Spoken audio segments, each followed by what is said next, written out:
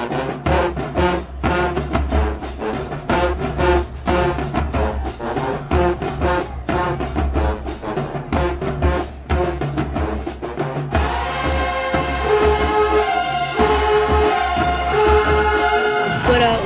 up? Welcome back to another video with your girl on HBCU dance teams.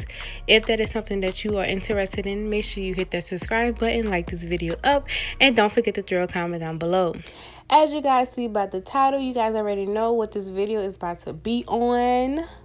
So today we will be talking about the fabulous dancing doll, Kaylon. She decided to join a sorority at her school, which is really big, especially if you are at an HBCU school. That is something you just have to do, or something you look forward to when going to an HBCU school.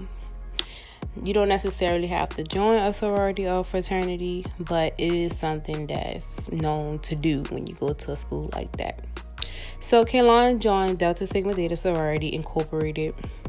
What's Delta Sigma Theta and Sorority Incorporated? It is a private non-for-profit organization whose purpose is to provide assistance and support through established programs in local communities around the world. And this organization is all about sisterhood of mostly Black women and college educated women. So I think this organization is really fit for Kaylon, in my opinion, because she is all about being a woman and being college educated. I believe she is going to school to be a nurse. So that is definitely something that would be great for her to have under her belt as she goes throughout her life.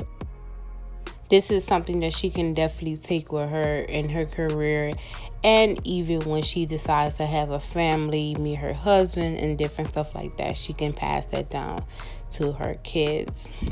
But I am extremely proud of you, Kaylon. You guys, make sure you throw a comment down below, tell her congratulations. If you like this video, like it up, subscribe to this channel, and I cannot wait to see you guys on the next video. Bye.